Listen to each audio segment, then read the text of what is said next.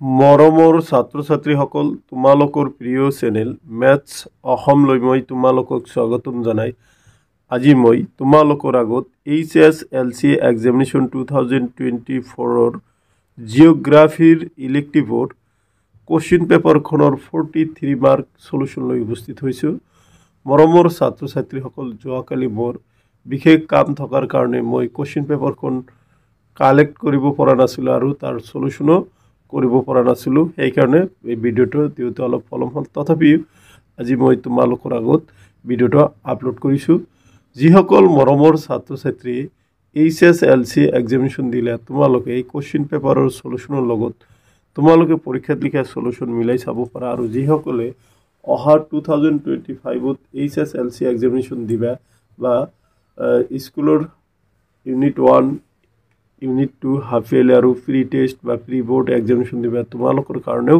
এই question পেপাৰখনৰ solution খিনিয়ে সহায় কৰিব বলাচন মৰমৰ ছাত্ৰ ছাত্ৰীসকল এই কোশ্চিন পেপাৰৰ সলিউশনৰ অংশলৈ যাও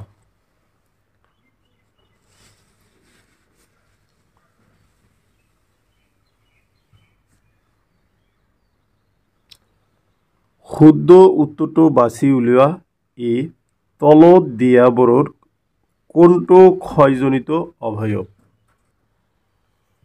1 বালিয়াৰী 2 ইনসেলবাৰ্গ 3 গ্ৰাফ 4 এস্কাৰ সো কাৰেক্ট आंसर হ'ব 2 ইনসেলবাৰ্গ গতিকে তোমালোকে ইনসেলবাৰ্গ লিখিলে উত্তৰটো শুদ্ধ হৈছে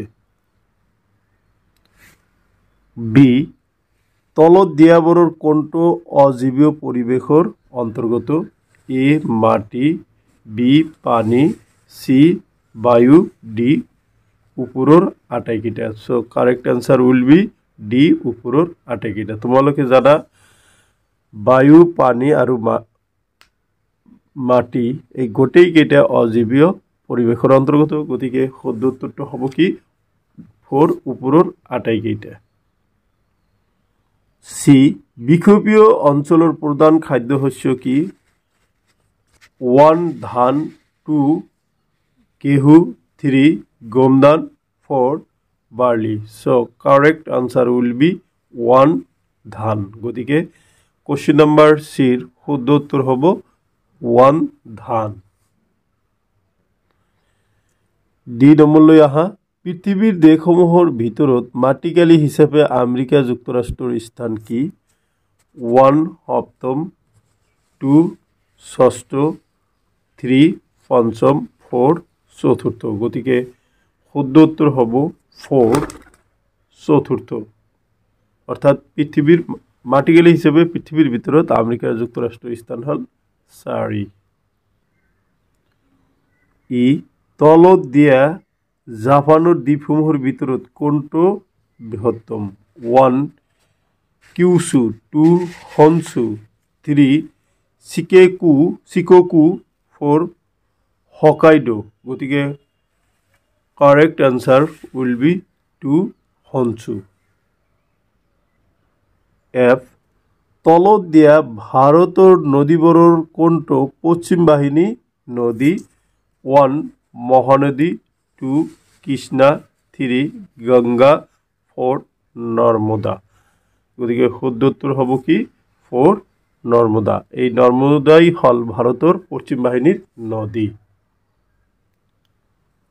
কোশ্চেন 2 ক্ষয়ীভবন কাৰ্যৰ এটি বাহ্যিক কাৰকৰ উদাহৰণ দিয়া উত্তৰ ক্ষয়ীভবন কাৰ্যৰ এটি বাহ্যিক কাৰকৰ উদাহৰণ হল বতাহ হিমবা এবিলাক হ'ব কি ক্ষয়ীভবন কাৰ্যৰ এটি বাহ্যিক উদাহৰণ দুই প্ৰকাৰৰ বালিয়াৰীৰ নাম লিখা উত্তৰ দুই প্ৰকাৰৰ বালিয়াৰীৰ নাম হল অনুদৈৰ্ঘ্য বালিয়াৰী আৰু অনুপ্ৰস্থ বালিয়াৰী তাৰ পিছত নেক্সট প্ৰশ্ন দিছে তোমালোকৰ এসিড বৰষুণ কি এসিড বৰষুণ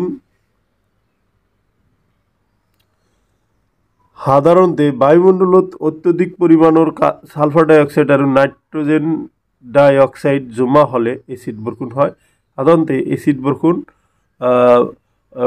ইয়াতে পিএইচৰ মান যদি 5.6 তকৈ বেছি হয় তেতিয়াহলে এটো এসিড বৰষুণ বুলি কোৱা হয় তাৰ মানে পানীৰ পিএইচৰ মান যদি 5.6তকৈ বেছি হয় তেতিয়াহ'লেও এচিড বৰষুণ হয়। তোমালোকৰ যিহেতু ভূগোলত এইটো বিজ্ঞানৰ দিছোঁ, ভূগোলত এইটো আছে, তোমালোকে এইটো দিলে হৈ যাব। ক্ৰিয়াত্মক অঞ্চলৰ এটা উদাহৰণ দিয়া।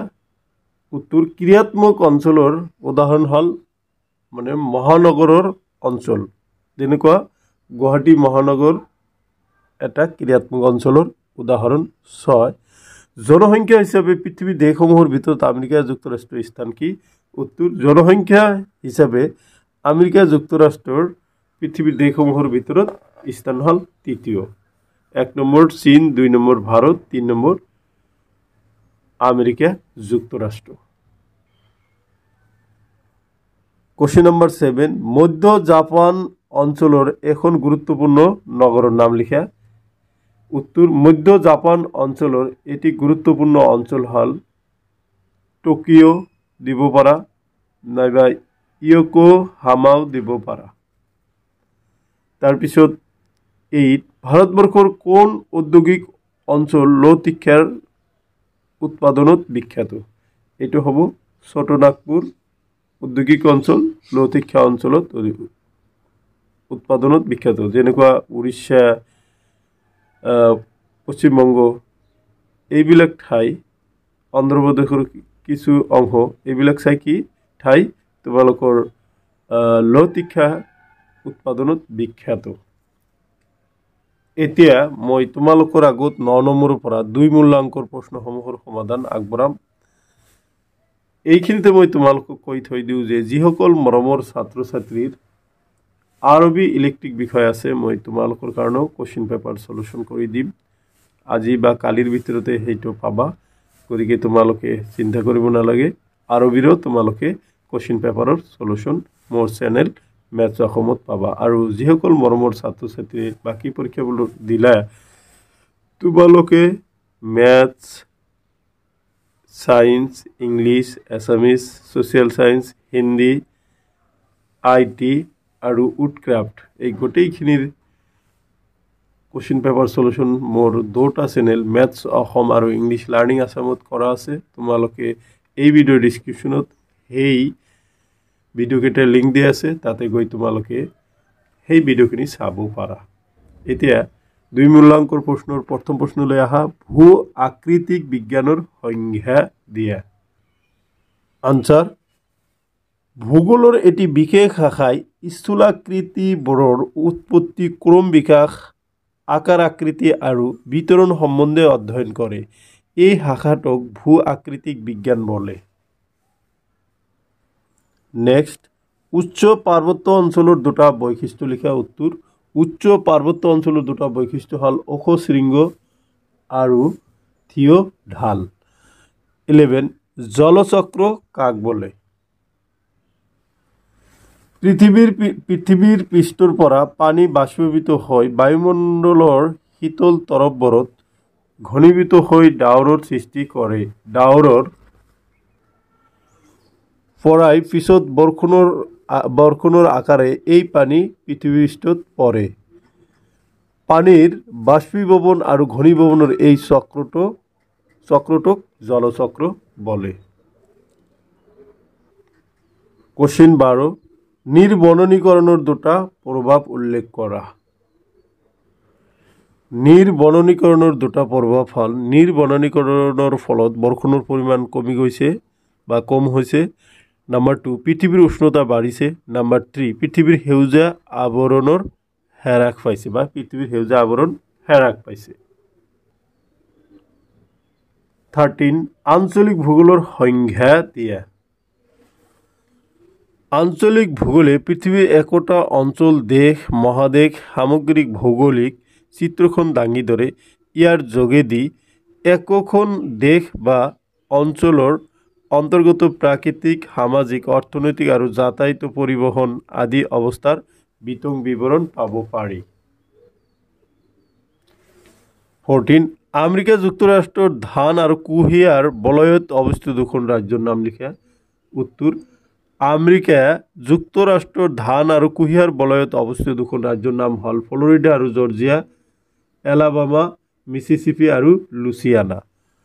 কোশ্চেন 15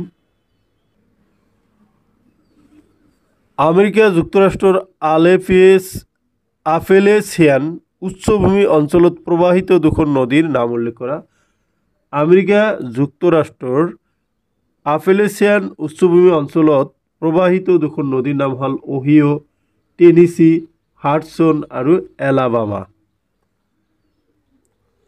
16 জাপানৰ পশ্চিম প্ৰান্ত অঞ্চলৰ দুটা প্ৰধান শস্যৰ নাম লিখা। জাপানৰ পশ্চিম প্ৰান্ত অঞ্চলৰ দুটা প্ৰধান শস্যৰ নাম হ'ল গম আৰু বাৰ্লি।